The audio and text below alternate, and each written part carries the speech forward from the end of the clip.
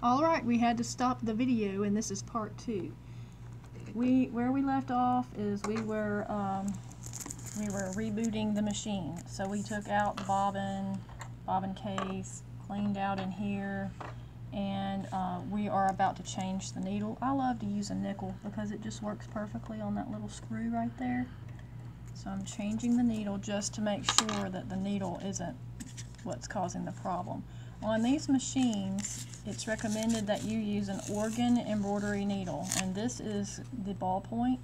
If you are stitching on a stretch fabric, you want to use ballpoint needles.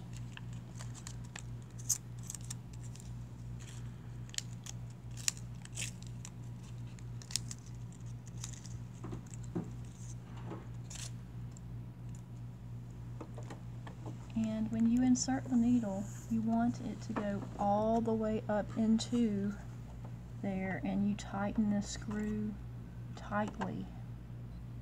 Okay? Don't just finger tighten it. You need to tighten it tight with a screwdriver or a nickel. Okay? New needle is in. I'm going to reinsert the bobbin holder. Triangle and dot are matching up. Put this gray cover back on. Now, also, you want to make sure you're using the correct bobbin. This is a class 15 bobbin. We sell these pre-wound. You can also purchase the Brother embroidery bobbin thread and wind your own. You want it to go in with the thread coming off counterclockwise.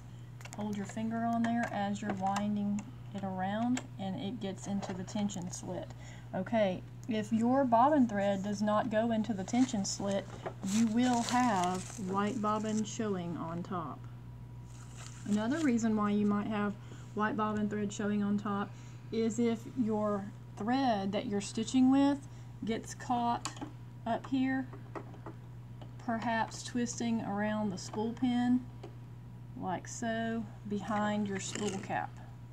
If it gets twisted behind there, behind your spool cap, it has a hard time coming off.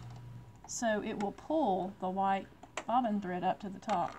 That's why I don't like to use a spool cap, because I want to see that my top thread is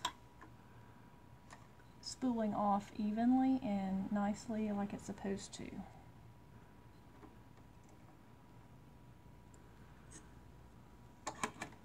Threader works. That's awesome.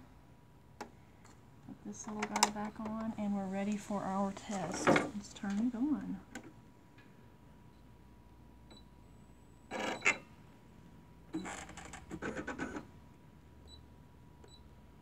ABC.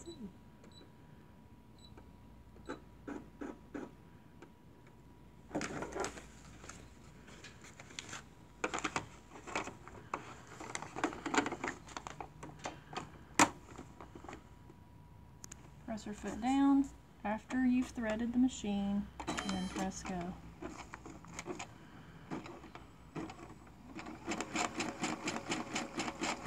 Sometimes you may want to stop the machine and clip this tail so that it doesn't get sewn into your project or wrapping itself around the presser foot. Get a close up for me. Okay, so right now the machine's doing great. It looks like we have a nice stitch.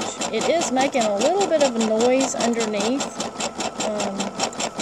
This customer does want this machine to be serviced, and I think it probably does need to be serviced.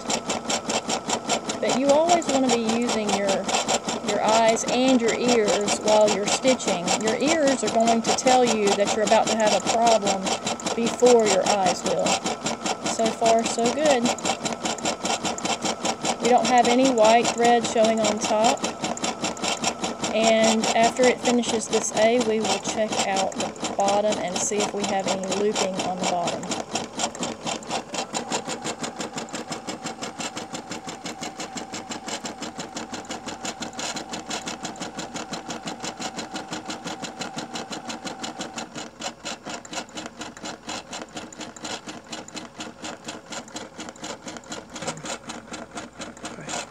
If you will notice, the thread is just spooling off nicely, we don't even need a spool cap. So why introduce a problem-causing device if you don't need to?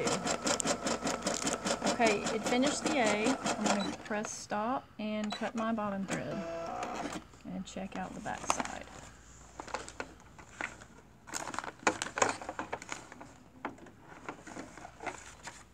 And the back looks great. We have a nice sandwich here between top thread, bobbin, top thread.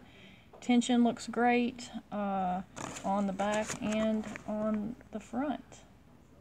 So again, I think that this customer's problems could be solved very easily at home by making sure that the bobbin is inserted correctly and that the top is threaded correctly. I will say that she started out here with the bobbin working just fine. As you can see on the back, she has a nice little sandwich there. It was working just fine, but with the SE400, I do know from experience that oftentimes the bobbin will, you know, when you finish a letter and it cuts the thread, sometimes that bobbin will come out of its tension area, this little slit there, and it would just need to be reset. So it does sometimes jump out on this particular machine.